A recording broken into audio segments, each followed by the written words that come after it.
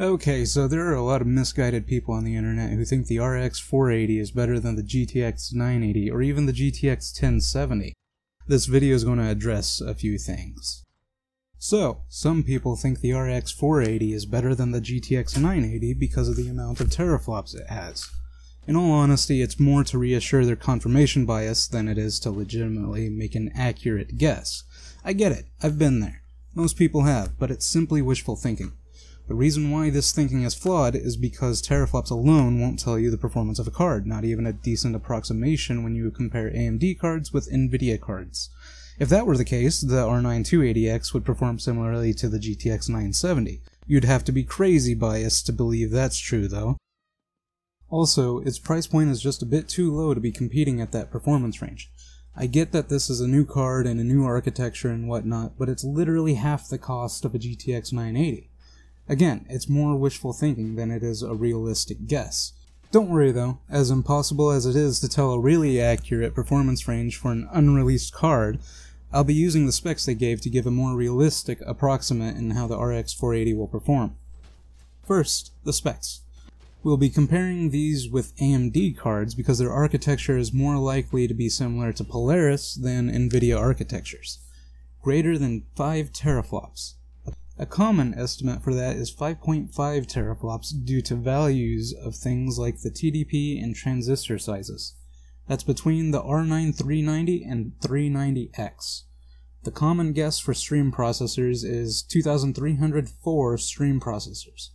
We'll be using that as our guess. That's between the 380X and the 390. The core clock speed I found was 1266 MHz. Not sure if that's overclocked or not, but let's assume it's not. This is very impressive considering it's above all the other AMD cards. Keep in mind that although this is impressive, it doesn't determine performance alone. The Fury X is significantly better than the R9 390X by a large margin, even though it has a lower clock speed. Still, it's very impressive. RAM clock speed is 8 gigabits a second with a 256-bit bus width, resulting in a total of 256 gigabytes a second of memory bandwidth, or between the R9 380X and R9 390.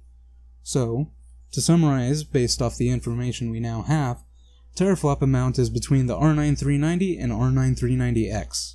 Stream processor amount is between the R9 380X and the R9 390.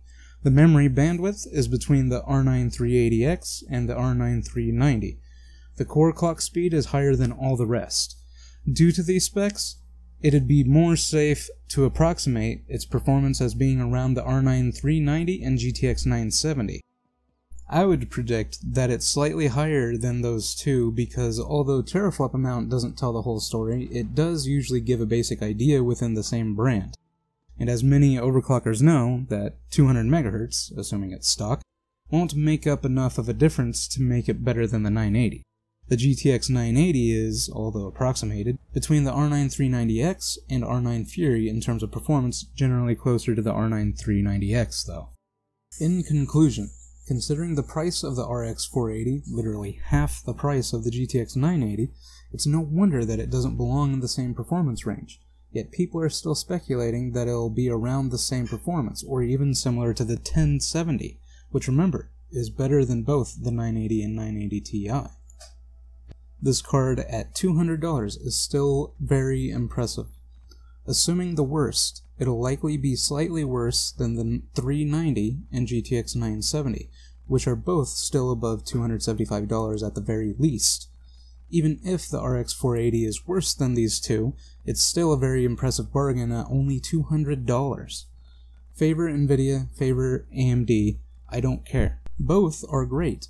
But holding on to your confirmation bias for one brand will only hurt us as tech geeks, as you're spreading misinformation. This looks to be a great card at a great price, so please just be happy about that.